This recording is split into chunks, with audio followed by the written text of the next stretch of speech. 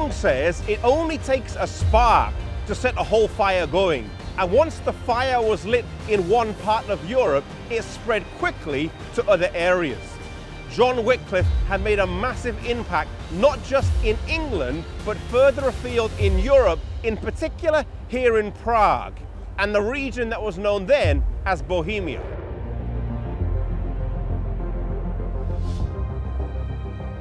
John Huss was of humble birth, and his father died soon after he was born. His mother sought an education for him, and he was able to get admission to the University of Prague as a charity scholar. As she reached Prague with her son, she knelt down and prayed that God would bless his life, a prayer that was answered again and again. He soon distinguished himself by his tireless application to study and by his blameless life. Upon completing his studies, he entered the priesthood and rapidly rose to prominence, soon becoming attached to the court of the king. In a few short years, he was the pride of his country, and his name was known all over Europe. Today, they've built a statue to commemorate him here in the Old Town Square. Several years after becoming a priest, Huss was appointed preacher of the Bethlehem Chapel here in Prague. The founder of this particular chapel had advocated as a matter of importance the preaching of the scriptures in the language of the people. At that time, there was a large degree of ignorance concerning the Bible, and Huss also believed that it was vitally important to preach the scriptures in the language of the people.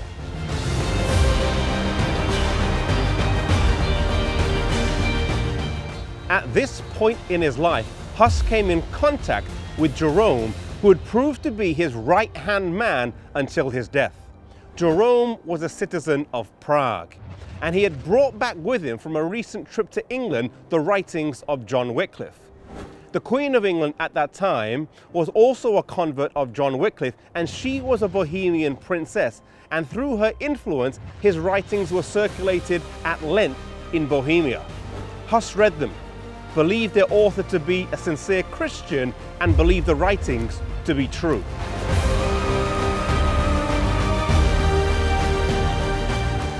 Huss's impact was growing, not just here in his homeland, but also in neighboring Germany.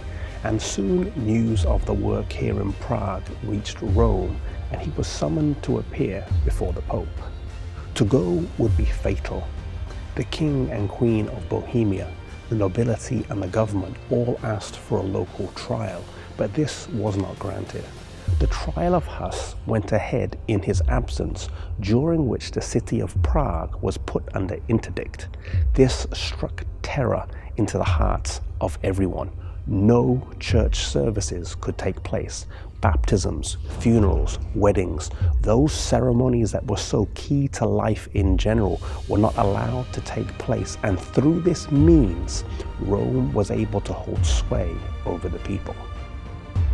The city was in turmoil, and so Huss withdrew to his native village, but he continued to travel to the surrounding countryside where he was able to preach to eager crowds. When the danger and excitement had subsided, he was able to return to Prague, where alongside with Jerome, he was able to continue his work.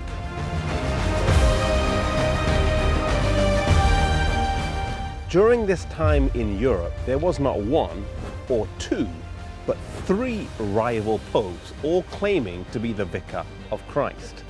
This abuse of power in the church was something that many men strongly condemned, Huss being one of the loudest voices. The emperor at that time, Emperor Sigismund, called for a council in Constance, Germany to settle this dispute once and for all, and also to deal with some of the new heresies arising from men such as John Huss that they didn't agree with. Huss was summoned to appear before the council and was given assurance of a safe passage by the emperor. One thing that stands out from this story is the prayer that John Huss's mum made with him as he was on his way to university. I want to encourage you, if you're praying for a child, if you're praying for a parent, to never give up in your prayers. The prayer of John Huss's mother was answered many, many times over in ways that she couldn't have even imagined. Maybe you're praying for your children, maybe they're on their way to school, maybe you're praying for a loved one. Keep them in prayer and never think that our prayers will go unanswered. God does hear and God does answer our prayers.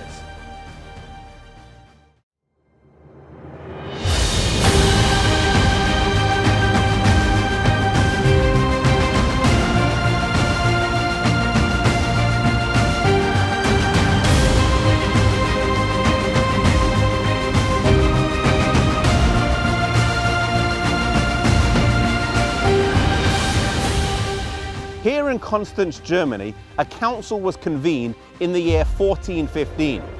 Three significant things took place. Firstly, it was called to discuss the schism between the popes. At that time, there wasn't one, nor two, but three rival popes, all declaring themselves to be the true and right pope. This council settled that schism and appointed someone who would rule after those three. It was also here where they declared the writings and John Wycliffe to be a heretic and ordered that his bones be exhumed and burned. It was also at this council where John Huss was ordered to appear to defend his teachings.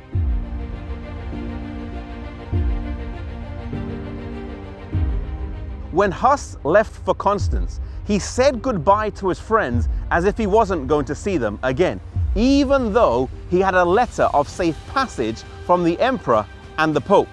Soon after arriving here in Constance, by order of the pope and the cardinals, he was thrust into prison. This building behind me, though today a nice hotel, was one of the places used to imprison John Huss whilst he was here in Constance. The trial of Huss took place here in Constance in the Munster. It is said that he sat on aisle 24. He was asked if he wanted to recant, to which he said he would prefer death over recantation. He was thrown back in prison and brought back here again, and the last time he spoke at the trial, he fixed his eyes on the emperor and said that he had traveled here under his own free will and under the public protection of the emperor sat here. It is said that when everyone's eyes turned on Sigismund, that his face turned crimson red.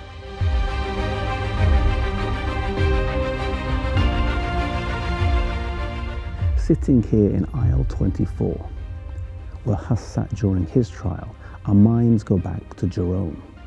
When Huss left for Constance, Jerome told him that if he heard of any misfortune, he would come and help right away. Hearing of his imprisonment, he left and travelled down here, but without a safe passage.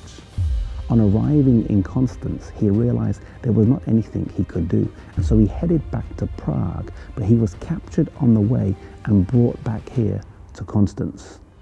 Some people wanted to kill him right away, but they put him in prison where he almost died for lack of food.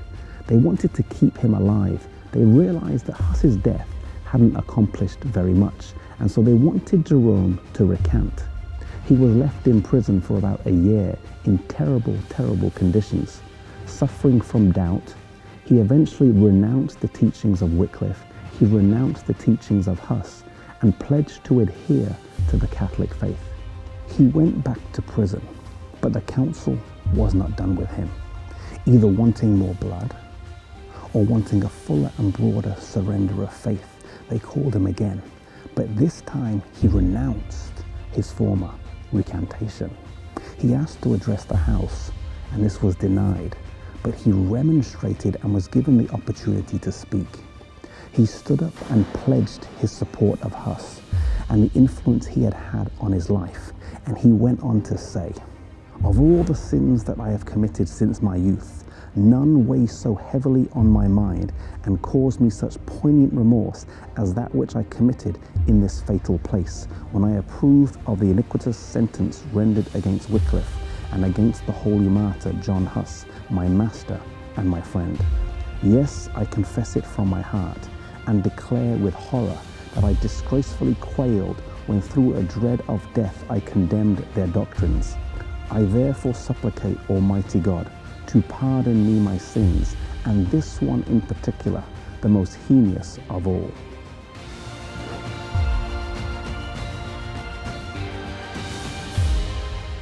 One thing we learn from the story of Huss and Jerome is that although at the end of his life Jerome fell away, he then came back. Maybe you have fallen away in your walk with the Lord. Maybe you've backslidden. Maybe you've done things that you wish you had never done. Jerome was once strong in his faith and fell away, but at the very end, he came back. There's always time for us to come back to God. If you've fallen down, the most important thing is that you get back up and renew your acquaintance with the Lord. Maybe today, if you've fallen away, you need to renew that acquaintance with God again.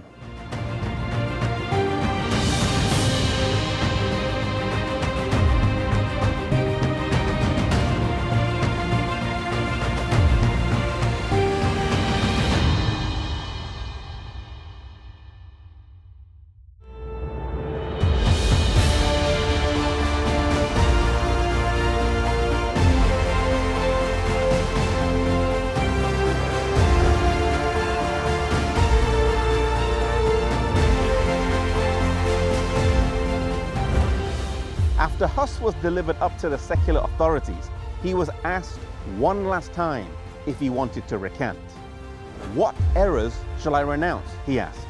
"I know myself guilty of none."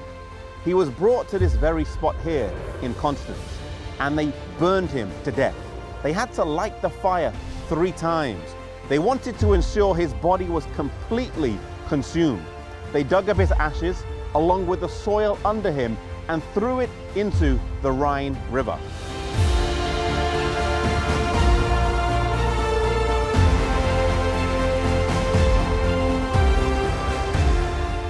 About a year later, Jerome was also brought to this same spot. And as his executioner was standing behind him, Jerome said, "Apply the fire before my face. Had I been afraid, I should not have been here." They died with heroic bearing, and a zealous papist commenting on the death of Huss and Jerome said these words: "Both bore themselves with constant mind when their last hour approached. They prepared for the fire as if they were going to a marriage feast. They uttered no cry of pain. When the flames rose, they began to sing hymns, and scarce could the vehemency of the fire stop their singing."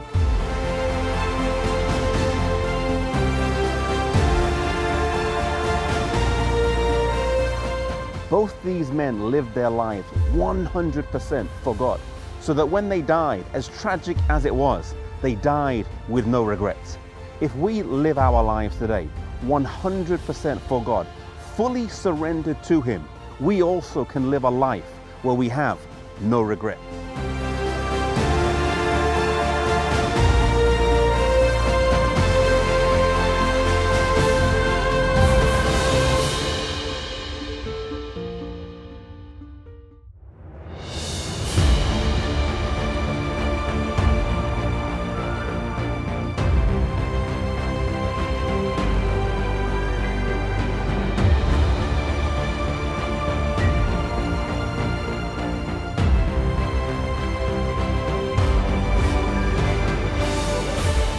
The execution of Huss and Jerome had caused a national uproar back in Bohemia.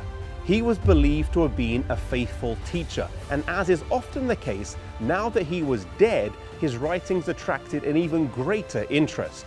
The Hussite Wars commenced about 4 years after the death of Huss and Jerome in the year 1419.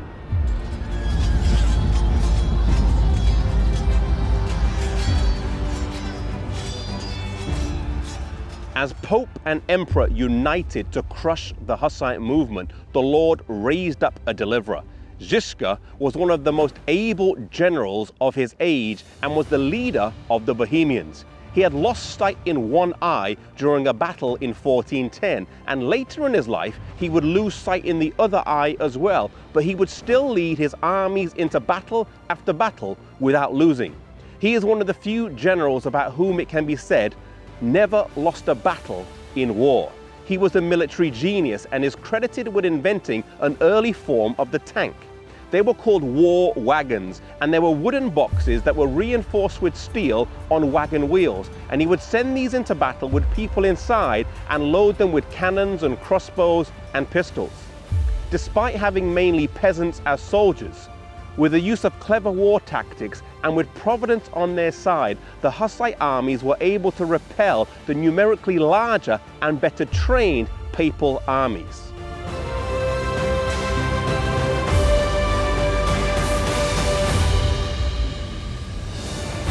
Žižka would fight over 250 battles in his lifetime and would withstand 2 full papal crusades against him, but he was not to die on the battlefield. Instead, he would fall victim to the Black Plague. But before he would die, he gave his men some instructions, telling them he still wanted to go with them onto the battlefield. He told his men to make a drum out of his skin, which they did. And they took this drum made with Žižka's skin and would beat it as they went into battle.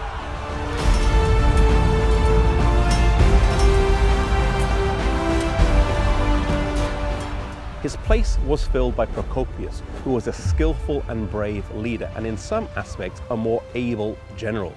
The enemies of the Bohemians, knowing that the blind warrior was now dead, thought they would now be able to win. The Pope launched another crusade against the Bohemians in 1427, where he was defeated. He then launched another crusade where he was defeated again. In 1431, under a new pope, a 5th crusade was launched, but once again, the papal armies were soundly defeated by the Hussite forces.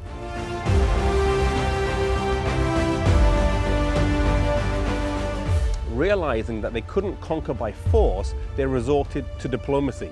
A compromise was entered into that, while appearing to offer freedom of conscience, really betrayed them into the power of Rome. The Bohemians had specified 4 points as a condition of peace with Rome, and these were: the free preaching of the Bible, the right of the whole church to both the bread and the wine in the communion, the use of the mother tongue in divine worship, the exclusion of the clergy from all secular offices and authority, and, in cases of crime, the jurisdiction of the civil courts over clergy and laity alike.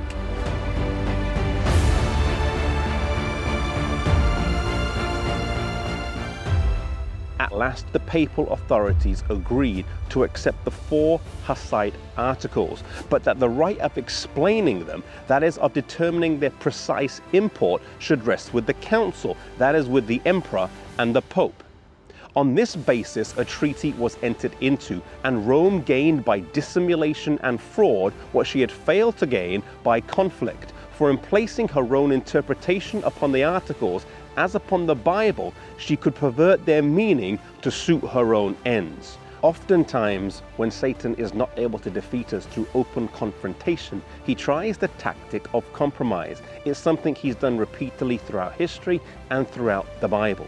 May we be careful, wise and discerning, and most of all resolute, and that we stand for God through whatever tactic Satan uses against us, whether it's confrontation or whether it's compromise, and that we may always stand for God.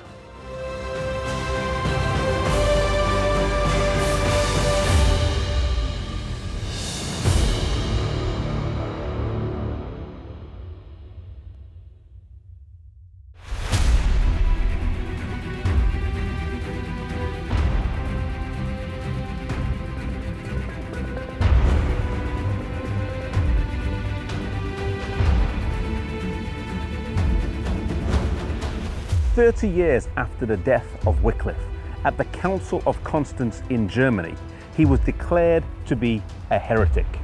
A decree was made to dig up his bones and burn them to ashes. At that time, the Bishop of Lincoln was a former friend of his, and he delayed in acting on this request for 5 years. He moved out the area, and the next one who came in also vacillated for 8 years before finally succumbing to this demand, and dug up the bones and burned them.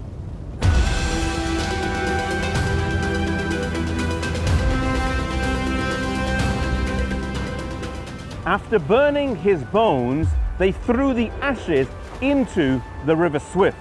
But the significance of this gruesome act and the symbolism it would come to later represent, they could not have imagined.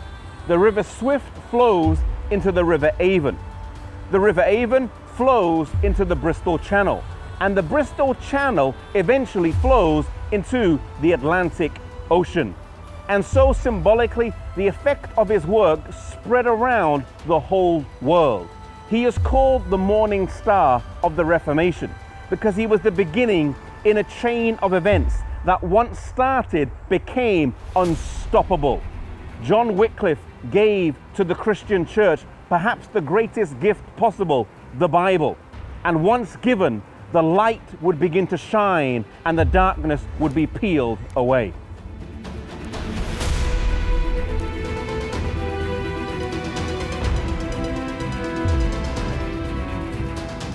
John Wycliffe's work is key in our Christian heritage, for at the center of our faith is the Bible.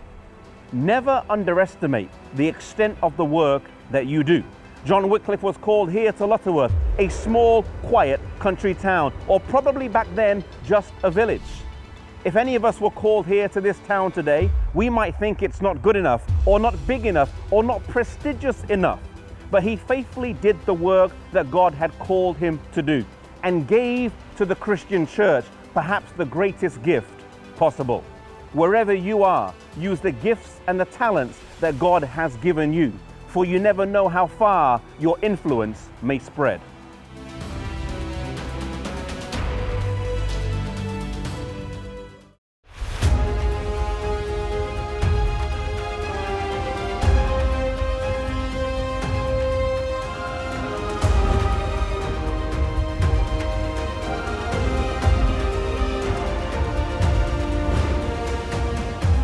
Every so often, a technological invention comes along that changes everything about the way we live. If you were born in this millennium, it's likely you only know a world where there have been smartphones, the internet, and satellite TV. These things are as much a part of life today as putting our shoes on in the morning when we leave the house or eating breakfast first thing in the day. Those who are a little older though will remember a world where there was no social media, where the internet was very slow or non-existent, and the idea of taking a photograph on your mobile phone was mind-boggling. Video chat seemed way distant in the future, and yet today these things are considered normal and a part of life. There was a time where if you wanted to read something, then it would have been handwritten by someone else. Books were expensive and hard to come by. The materials were costly. Monks would write on treated skins called vellum, and a single copy of the Bible would require 300 sheepskins or 170 calfskins. Most people could not read, and the majority of books were in Latin, a language that only the most educated could understand. In the 15th century, the printing press came along and revolutionized the world of literature, fundamentally changing the way that we communicate, as it enabled the fast flow of information and led to the quick spread of new ideas. Once text could be reproduced quickly, people had access to read books that they didn't have before. A previously illiterate populace now turned into a more educated and inquisitive one. The printing press was invented by a German goldsmith by the name of Johannes Gutenberg. The exact date of his birth is not known, as he was not a famous man during his lifetime, but it is believed he finished working on the printing press at around the year 1440. The first book to be published in several volumes and multiple copies was the Bible in 1452. The Gutenberg Bibles would prove to be immensely popular, with all 200 copies of them being sold before the copying was even complete. This was 65 years before Martin Luther published his 95 Theses, and while he was able to preach to only a relatively small number of people, the printed page would reach thousands of people in a short space of time and across national borders. With books being translated from Latin into other languages, people naturally began to ask, why was Mass still being conducted in Latin? people began to ask why church service were not conducted in the language that members of society, regardless of their wealth or education, could actually understand.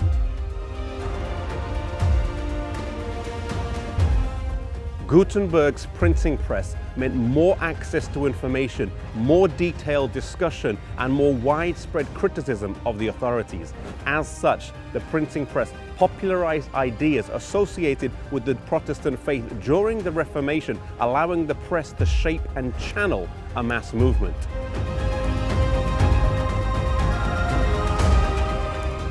The printing press removed control of written material from the Catholic Church and made it difficult for the Church to inhibit the spread of ideas that they regarded as heretical. Had it not been for Gutenberg's invention, the news of Luther's revolutionary ideas would not have spread as quickly as they did. Today, God has given us technology that we can use to spread ideas very quickly. May we use the talents we have, the gifts we have, and the technology we have to spread the news of Jesus to the world today.